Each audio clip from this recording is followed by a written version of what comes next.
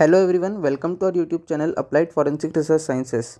I am Ravi Agrawal presenting the topic New Advancement Technology in Forensic Science Part 2. This video is written by Yukta Guglot, Secretariat Applied Forensic Research Sciences and presented by Ravi Agrawal, Volunteer of Applied Forensic Research Sciences. So in this video, we will talk about the two new and advanced technology of forensic science used for analysis of forensic samples.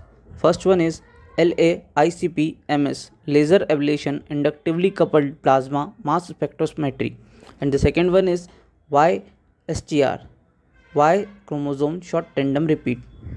So let's start with our first topic, LAICP-MS, laser ablation inductively coupled plasma mass spectrometry. This is basically three different technologies used for analysis of solid samples. It is a powerful analytical technology that enables highly sensitive elemental and isotopic analysis to be performed directly on the solid samples. This technology was invented in 1980 by Sir Alan Gray. LAICP-MS begins with a laser beam focused on a sample surface to generate fine particle, a process known for laser ablation. The ablated particles are then transported to the secondary excitation source of ICP-MS instrument for digestion and ionization of sampled mass. The excited ions in the plasma torch are subsequently introduced to a mass spectrometer detector for both elemental and isotopic analysis. This technique is fast, reliable, precise, and environmental friendly. Advantages of LAICP-MS. LAICP-MS is one of the most existing analytical technologies available because it can perform ultra highly sensitive chemical analysis down to part per billion level without any sample preparation. Samples can be both conducting or non-conducting, and the analysis can be performed in the air without the need of complex vacuum system. Therefore, results are available within seconds. This technology delivers that fastest analysis speed of all analytical technique with the limit of detection approaching part per billion level. Note: the two most commonly used laser-based methods are bulk analysis with a typical laser spot size of 100 to 300 micron and microanalysis with a laser spot size as small as few micron. LAICP-MS allows versatile solid sampling scheme that include bulk analysis, local inclusion and defect analysis, depth profiling, elemental and isotope mapping. Due to fast and reliable results, LAICP-MS technology used in various foreign laboratories. Now moving on to our next topic, YSTR. Introduction. YSTR is abbreviated as Y chromosome short tandem repeats.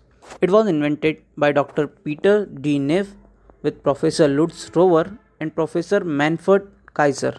Y chromosome have been used in forensic investigation since 1990 when the first case was reported in Germany. Y chromosome short tandem repeat method is applied in the case of male on female sexual assault, in which the victim's DNA is in the great excess and marks the male contribution.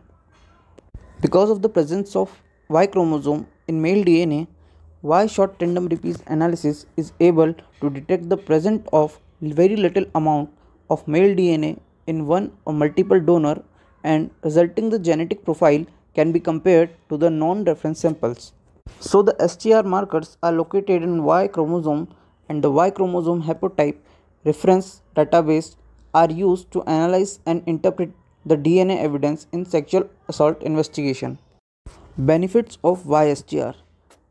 First is helpful in case where there is an excess of DNA from a female victim and only a low proportion from a male. Second is helpful in the detecting male DNA under the fingernail of a female victim. Third is helps in detecting male touch DNA on the skin and the clothing belonging to the female victim. This technology is reliable and give the accurate result.